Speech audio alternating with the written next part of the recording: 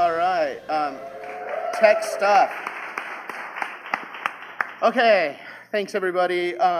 Thank you to everyone organizing Open Source and Feels. Thank you all for coming out. This has truly been the best conference that I've been a part of, and it's like literally an hour into it. Thank you also, Nicole, for the amazing talk previously, which I'm not going to be nearly as funny as her, but I think it dovetails well. My name is Shawn. I'm the Director of Web Application Technology Studies at Seattle University. I run a web development certificate program that targets working adults who want to do a change of career into the web development industry. I've spent a lot of years building websites, about 21 years building websites now. I was previously head of technology for the public broadcasting service education group, and I've worked with lots and lots of startups and in the nonprofit media sphere and all sorts of things. Education, technology, and then weird stuff on the web are pretty much the three things that I'm really into. Today I want to run through a bunch of stuff that is actually what I consider to be quite pragmatic.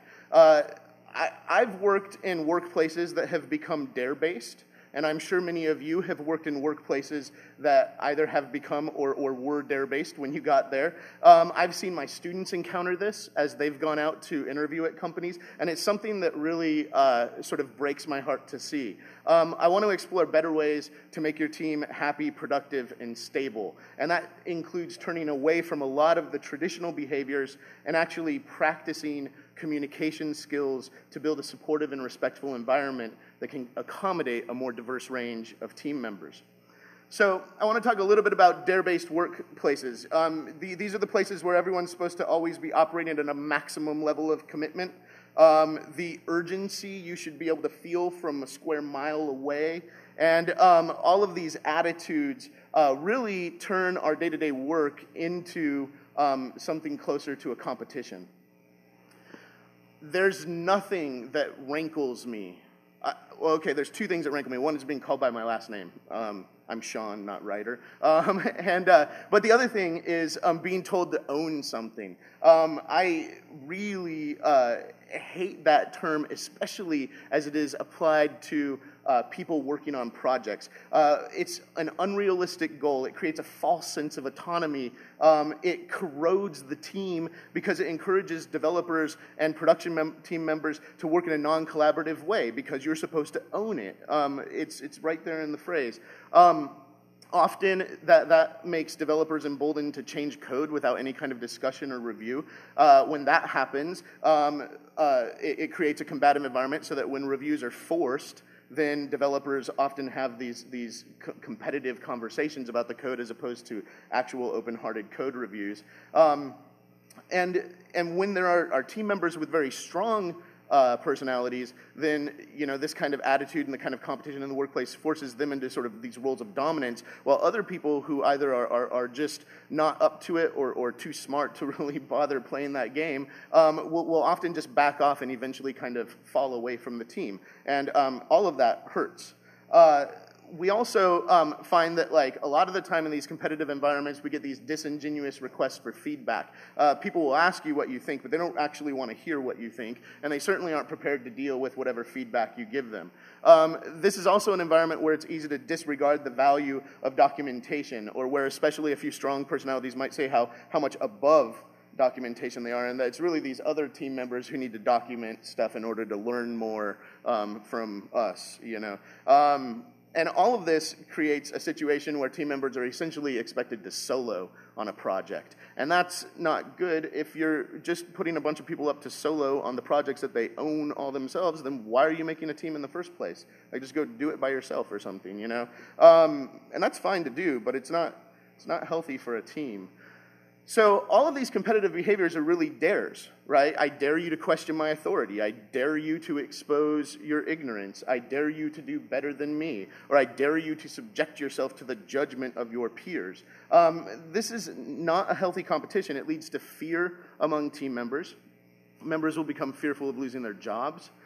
They might worry about the direction of the project and start to question that. Or they might just be anxious from the level of expectation that's constantly being thrust upon them. And again, all of this begs the question that if this is how you're going to conduct yourself, why do you want to even work with other human beings? You don't appear to like them that much. So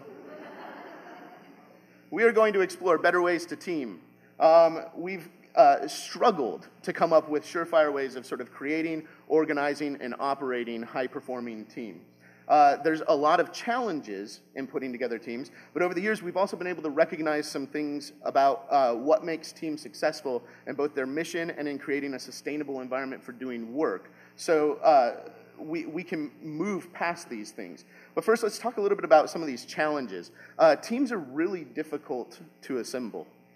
We look everywhere to find the right people for our teams. Tech projects require specific knowledge often, so you're often looking for people with sort of specific knowledge and expertise that's not super common among all the humans in the world. In order to find people who can do the work, sometimes we have to broaden our horizons and look in places that we are difficult to look, or more broadly than we're used to. We have to. We can think about ways of organizing teams that sort of open this possibility to more people in the world, and that's attractive, the idea that, oh, well, we could do remote work and we can involve people from all over the globe, and that would allow us to seize talented people who aren't sitting right next to me in the room. But even that, causes problems. We like that maybe there's a lower cost associated with that, maybe we can get more people, but then we have these issues of communication and of working together. So we end up having a situation where scarcity is the rule, and that scarcity leads to a cascade of other sort of challenges that come up. We also often put way too much focus on specific skills or IQ or who an individual is in terms of sort of what muscles they have to bring to the team. We focus way too much on individual actors, their individual skills, and individual abilities. We want to bring in team members who can sort of be productive and help us move forward, and so that does require some understanding of some specific technology skills, but at the same time, what this project is today is not what this project is going to be tomorrow, and what we really need are people who can move along and learn over time. But in technology, we continue to primarily focus on hiring people who basically have the same background, which is often a college degree from a well-respected CS program. And more than that, for many large companies, it's not just a college degree from a CS program, but it's a college degree from a CS program in a school that we really like because they really produce the kind of people that we think work well on our project. And as soon as you start thinking that way, you're reinforcing that notion of scarcity, and you're just impacting sort of all of the challenges that we feel across putting together teams. Another challenge that we have when we're putting together teams is that people on teams often have diverse goals and values, and they don't always want to move in the same directions at the same times. This is super challenging, and in technology, it's amazing how bad of a job we do on a project sort of dealing with that difference of direction or of goals. However, at the same time, in popular culture, we really love romanticizing this notion of like the team of misfits that somehow manages to come together and unify their diverse perspectives into something that actually accomplishes the goal. And in fact, that happens. And so another challenge is kind of figuring out, well, what kind of difference in values and goals is okay in order to still be able to achieve my goal. What is really the most important thing when we're trying to unify people around a team is not that the people are the same or that they have the exact same motivations, but that they ultimately have the same goal for the project, or that they want to reach the same point in the project. So let's talk about overcoming all these issues of putting together teams, which is primarily that how is more important than who. Throughout a lot of research that's happened over the last several decades and all kinds of inquiry from academic realms as well as sort of pragmatic experience, it's become very evident that the way your team operates is more important than the skills of the individual team members. Google's Project Aristotle led by Julia Rozovsky, came out with a report talking about both sort of a meta-study of all these academic studies that have been done, as well as a study of over 100 teams across Google for a year. And ultimately what they discovered was that the most important aspect of making a well-functioning team is the notion of psychological safety. Psychological safety allows for open, respectful communication and engagement in team processes, and it encourages creative production as well as a sense of well-being. Rozovsky's team identified two aspects that sort of really suggest that a team has successfully developed a sense of psychological safety, and that is conversational turn-taking and average social sensitivity. Conversational turn-taking allows for open egalitarian communication among all the members of the team. Discussions aren't dominated by a few personalities, and everybody's contribution to the discussion is valid and appreciated. Average social sensitivity describes the level of empathy and mutual respect exhibited by most of the members of the team. The ability to display empathy and respect is absolutely crucial to opening productive communication pathways. Teams with poor psychological safety are pretty much doomed. If a team is not moving towards psychological safety, then it's a good chance that they're moving towards a more competitive environment that will ultimately consume or burn out the vast majority of members. That was a little bit of a slow burn on that one, but I like it. Luckily, we as human beings have managed to work really hard at doing a whole bunch of really difficult things. We can similarly practice and improve our communication and our interpersonal skills to create a better sense of psychological safety on our teams. It may seem daunting to achieve psychological safety, but we can take small steps to get there. And that's what I want to talk about sort of for the rest of this talk, is how we're going to get there in terms of psychological safety. But the first thing that we need to fully extinguish is the notion that we are in any way, shape, or form creating teams around cults of personality here. Okay, we are not looking for one kind of person with one kind of background. We're not looking for two kinds of people with two kinds of backgrounds. We're looking for people who have the existing skills to communicate and interact. And that's what's most important. I'm here to tell you that 10x developers don't really exist. And even if they did, you wouldn't want a bunch of them on your team. Study after study after study of high-performing employees, not just in the tech world, but across all sorts of industries, have shown that the most high-performing performers on the team are also the people who tend to have the lower job satisfaction ratings. They tend to look for other jobs more quickly, and they tend to create an air around them where other people also don't enjoy their jobs as much. So being really, really, far more exceptional at your work and being told that you're more exceptional at your work actually creates a real problem on the team. That's kind of what it looks like. We have our precious performers, who are the people who get to do everything all the time, and they're the ones who get all that, it's like, oh yeah, they pushed those changes at 3 a.m. last night, but those were really good changes. And we want to launch them, on Friday, so let's do that. And that automatically you are creating this class-based system that is privileging these people at the top, and everybody else knows that. You're not fooling anybody, and it's not like everybody just automatically says, oh yeah, that person should totally be in charge of me and everything that I do. That's not what's happening. These aren't necessarily managers. These are just performers on the team. So the rest of your teams are going to become less committed to the project. They're more at risk of leaving the project, and they're generally less productive because they're less happy. They don't have as much of a say or as much agency in their work. High performers are also responsible for those fragile pillars of knowledge that we find in all of the tech ruins that we come in to explore. You rely on exceptional developers who do not communicate their ideas clearly. They build giant columns of technology that nobody else really understands, and then they leave. They go to another job. Like I said, they're the people most likely to leave. And in the end, well-documented and well-socialized features that are built to an average level of technical expertise are far better for the project's life than any technically flamboyant features that nobody understands.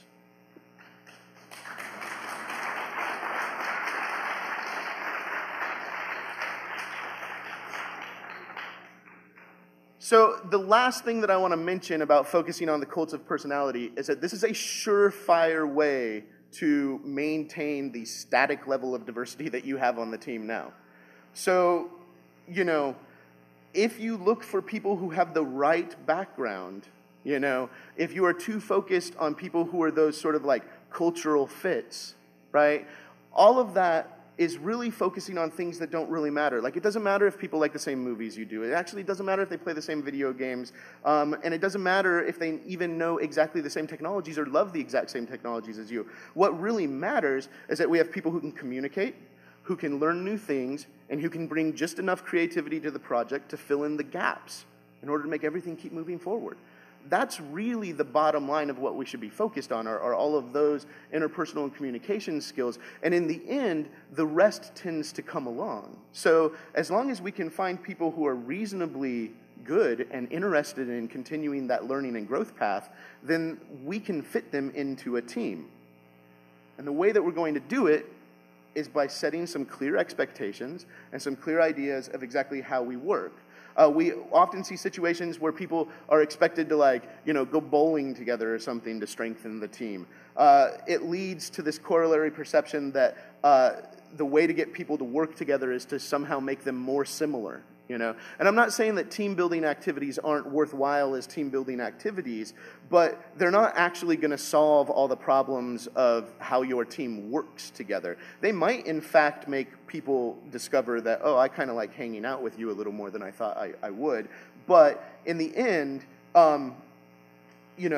we need to resist acting in ways that encourage individuals to become sort of assimilated into the personality of the group.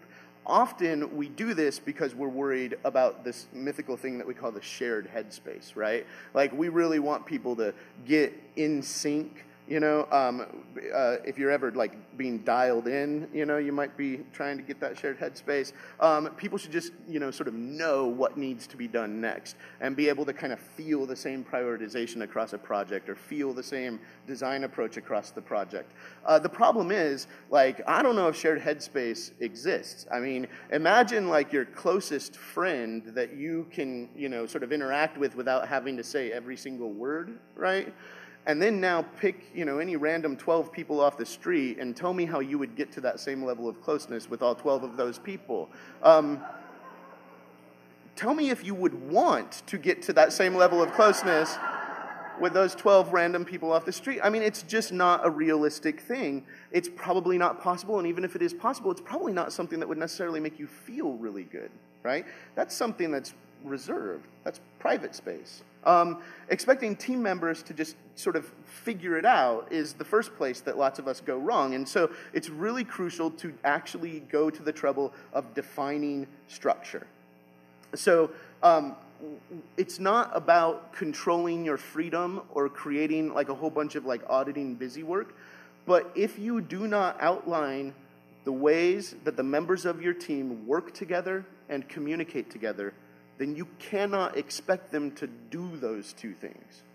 So you need to have some kind of defined structure. I'm going to suggest that you define a workflow and that you stick to it. You actually use it. You should create documentation that allows new members to the team to learn the workflows, allows old members of the teams to review the workflows. And in order to do that, you're going to have to adopt a workflow. And I'm telling you that I think it's actually easier to adopt a workflow that's published by somebody else. Because you can take the conversation away from sort of individuals' ideas on the team, and you can turn it into a critique and a more objective discussion about these ideas that are already out there in the world. You already know that these are ideas that legitimately help companies build good products, so why not take them and talk about them and think about what would need to change to make this fit our goals here as a team? And that discussion is more open to everybody on the team if it doesn't start with one member of the team. What you're looking at here is actually the chart from the GitHub Flow tutorial page, which is, I think, an awesome workflow to start with as a base of discussion. So you want to hone workflows and processes through group consensus sort of at every step of the way, and you want to let the group understand that whatever we decide today, we're going to be able to come back to this decision, talk about it, work it through, and make another decision tomorrow. The same thing goes for team working agreements, especially as we try to wrangle people who are local and people who are remote, or people who might work different hours of the day, or just trying to give people more flexibility in their personal schedules so that they can take care of all the things that they need to take care of. Team working agreements are very, very useful. They can let us know how to communicate, where do we post information, what information gets posted where. If I have something to say, where should I go to say it? If I'm looking for something that was already said, where might I be able to go to find it? Those are actually really important things. Whether you're using email or Slack or the project wiki or whatever it is, when your team members want to communicate information or engage with others' communication, then they should know how to do it. And this is another agreement that needs to be discussed at sort of regular intervals and brought up and figured out. There's all kinds of new communications technology coming out all the time. It doesn't mean that you can't experiment with those new things, but those new things don't become official mechanisms for doing business until you sort of have that conversation and everybody says, okay, yeah, we're going to try this thing out here, right? So that's really critical. A lot of things that we overlook on technology teams, and I think it's usually because what the managers of the team want is for the answer to be that you're on the clock all the time, working all the time, every day, all day, every day at night while you're sleeping. You should be dreaming about the code that you're going to write tomorrow, and then it'll go faster. But that's not realistic. We can't be continually immersed in a sense of urgency. We can't always be running at full speed. It's not realistic. It's not healthy. It will kill you or make you have other related issues that are not pleasant. So, I mean, issues not related to dying, but related to working too much. Both are probably not pleasant. But there's a lot of factors outside of a project that affect the amount of time that people can actually dedicate. And it's really crucial, especially when we're not working on sort of employer-employee projects, but especially when we're working on open source projects, group projects, personal projects, things like that. People don't have to put in the same amount of time to still be really committed to a project. Not everybody has to be at every single meeting. Not everybody has to put in the same number of hours a week or do exactly the same tasks in order to sort of demonstrate how committed they are. In fact, it's totally appropriate to have people who have different roles sort of act in different ways and put in different amounts of time. So that's not a problem. If you make these expectations clear, then it allows people to operate more easily, and it reduces the amount of sort of misunderstanding or resentment that might occur because people see others engaging in differing schedules or whatnot. So at every step of the way, with all of these things that we've talked about, we need to, it all relies on normalizing communication. So we should expect that discussion and negotiation is a normal part of how we're going to do business. And we should make sure that every team member feels like they have a voice in the project, and the team should prioritize actually hearing the voices of all of the team members. We have to always assume that there's a gap of understanding. To not assume a gap of understanding is not a problem of the person that doesn't understand. It's a problem of the person who's trying to convey the information, because that's frankly a rookie mistake, right? We're always going to need to provide materials. We should not be providing materials on demand. Oh, let me know if you want me to write this up, right? Then it's never getting written up. We should never ask people oh, do you have questions? Who in here is going to stand up and say, I don't totally understand and grok everything that you just said? No. We should say, here's the supportive materials. Take a look at them. Let us know which parts aren't clear, right? Feel free to add anything to it if you experience anything differently when you're trying to do this thing that we left out. Let us know where we made mistakes and how we can make this better.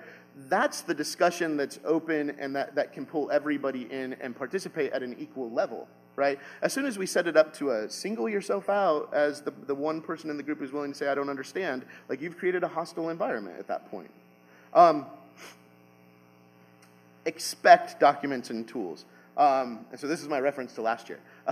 This is the actual code from the Django project. If you go to GitHub and look in their docs directory, what do they have? The markdown for all of their documents. And that's the way that projects ought to be. Whether it's designers publishing a list of colors that are in hex, RGB, and CMYK for all the needs of the project, or whether it's developers creating migration scripts or automation scripts to update everybody's development environments, it's absolutely critical that expecting documentation and supportive tooling becomes a norm for your team and organization.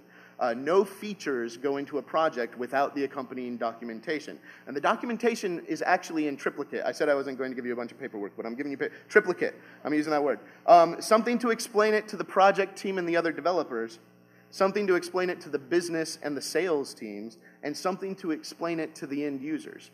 Think about all of those things as you're actually building the project, right? I'm not saying that you have to develop all your marketing materials, but I mean, you should be able to convey to your sales team, like, what does this thing do that we just added to the project? Why was it added to the project? What role does it play in the vision of the project? Especially if you're working with a lot of remote teams, it's really important that you provide documentation of everything sort of along the way. So if you're having meetings that don't involve everybody, you need to document the ideas that come out of those meetings. You need to actually write down, this is the thought process around the future direction for this feature or where we're going with this modification. You need to document in code things that are relevant to the code. And you need to make that documentation for everybody across the organization. There should be a place that everybody knows that they can go to see this documentation, find it, and to participate in making it better. Right? And that participation is really key. We need to habitualize helping. Okay? This is something that we often forget on technology teams, right? I mean, we think we do it. We pair program some and stuff. And I love pair programming. That's awesome. But it's not necessarily helping. You know, that thing that you did all by yourself, you need to be thinking about the rest of the team while you're doing that. So you should, do things like create style guides. You should figure out all the materials that are needed to accompany a change in order to do this conveyance of information through documentation and the supporting tools. And everyone on the team should be available so that when you run into problems with those tools, it's not like just, oh, well, so-and-so is having a problem. It's like if there's a problem with your tool, it actually indicates that you might have made a mistake. There might be something that you overlooked in developing your tool or your component. There might be deeper issues that are there. And often the first sign of deeper issues with a change set is when people can't get it up and running properly, you know? So it's weird that we turn away from that and leave people on their own to figure that out. It's like, I made a bug, now you solve it, you know? When possible, do design reviews first. If you can talk about what you're going to do before you actually do it, you have a much bigger conversation that you can have about how you're going to do it. Once there's stuff written down and everything, the doors are actually closed. I love as much as the next person to just settle arguments by putting down the code and saying, look, that works. But that's not a really supportive behavior on a team, you know? And so we have to figure out a way to be able to sort of express those ideas in preliminary states so that we can actually have those conversations about how things are going to be when they get built. And then when they get built, you don't want to make your code reviews just a formality. You know, this isn't just a checkbox. It's not like it's just routing through Garrett so that you have some kind of big Garrett log and you can make everybody's lives hell for trying to work with Garrett. It is about, it's about actually making sure that everything that's there is there, right? It's about reviewing the code. It's about explaining the changes to the rest of the team. It's about verifying that all of the documentation and supportive tooling is there. And it's about approving what is the update plan to get this code actually out in front of our users. All of those things need to be a part of the code review. And if we don't have an answer for those questions at the time of code review, then we're really probably not ready to push this all the way through the pipeline. Now, everything that we talked about up until now are things that could go horribly awry if we don't do better with communication. And we've all seen code reviews go bad. We've probably seen design reviews go bad. We've all seen snarky comments written on wikis or in comment, in tools and things like that. But we can improve our communication. And as representative of this, I picked this awesome picture of a phone that has a calculator function. That is improved communication right there. So we're moving from defensive to supportive communication is really what I want to focus on in terms of how you can improve your communication on your team. So a lot of the negative experiences that happen during communication on a team are actually the result of team members taking a defensive posture. And even when these are team members that seem like leaders or seem like exceptional performers, these postures are pretty much universally defensive. And it's defensive for reasons that other talks could probably talk about. But what we need to do is generate more psychological safety, a bigger sense of psychological safety on the team. And so what we need to do is move towards supportive modes of communication. And so I want to use Jack Gibbs' categories of communication here to sort of talk in some very pragmatic ways about how we can change our communication styles to move from defensive communication to more supportive communication. So what Gibbs sets up are these 6 juxtapositions. And on the left side, you find the defensive modes, and on the right side, you find the supportive modes. So we're going to move through them and just look at some examples. So first of all, evaluation versus description. Evaluative statements use the word you a lot, like, why would you do it this way? Or you didn't use the correct syntax, so your code will fail, right? We can change that to descriptive statements, because there could be value in those statements, like, I don't understand this. Could you explain it to me? Right? That's a completely valid thing to say. I think if we maybe change this a little bit, then we could avoid this failure here. That's a way of stating it that you're taking the emphasis of the statement and putting it on yourself, that like it's your interpretation that there's a problem here. When you use that word you, which I'm using to you over and over here in order to try to involve you in my presentation, but if I was saying things that you didn't agree with, and maybe I am, you would be very upset possibly. It's difficult. It's one of those things that you don't want to think too much about when you're on stage.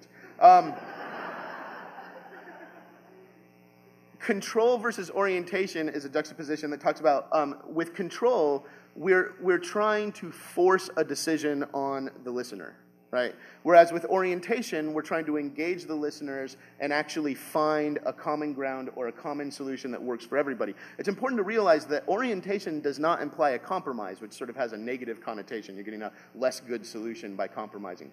Orientation is the best solution for a team, because if you have a group of people who need to be working together, the worst possible thing is to have just a controlling statements continually coming down the pipe, dictating to that team exactly what they're going to do.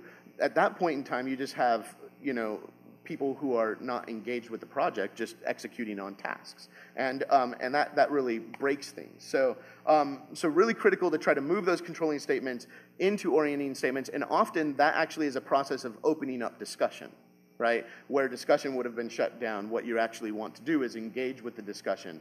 The next juxtaposition is strategy versus spontaneity. This might be my favorite picture in the whole slideshow. We often operate in strategic ways on tech teams, right? Like, we hate that library that we use for that one little thing that, like, only I always have to work with. So when you ask me about fixing that bug in it, it's like 10 times worse all the time, because I just really want us to replace that library, right? That's strategic. Strategic statements don't help us get to honest answers. Strategic statements are statements that you make in the service of another goal or agenda. The contrast to strategic statements are spontaneous statements. Spontaneous statements happen as a part of the moment. They are honest and truthful, and they're geared to actually, engaging with the discussion that's happening at the moment. Which leads us to the next juxtaposition, which is neutrality versus empathy. So neutrality is the state of being sort of disengaged and pulling back from a discussion, whereas empathy is the state of being engaged with a discussion and really showing interest and respect. Neutrality is one of the big things that creates a real sense of disrespect among a team. When I'm speaking, if you're back, if you're playing with your devices, and man, on tech teams, we have so many devices that we can just use to sort of while away the day without paying any attention to anything that's happening around us, and it's like we're so good at that. So really, I feel like it's worthwhile to take extra precautions to make sure that you're broadcasting that empathy to the listeners in the discussion, and to just all of the participants.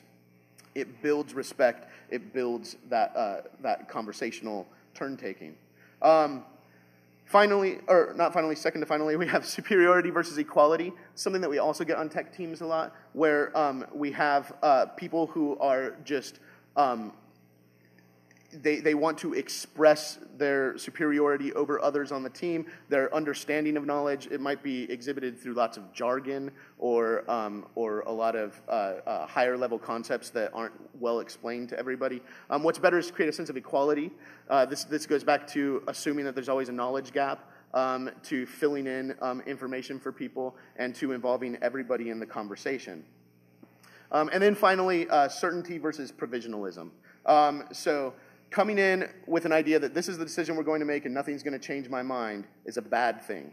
Coming in saying, this is the decision that I think would be best, what do you all think about it? And then having that discussion and conversation is how we actually open the door and open the lines of communication and respect and empathy and bring in that conversation to the rest of the team.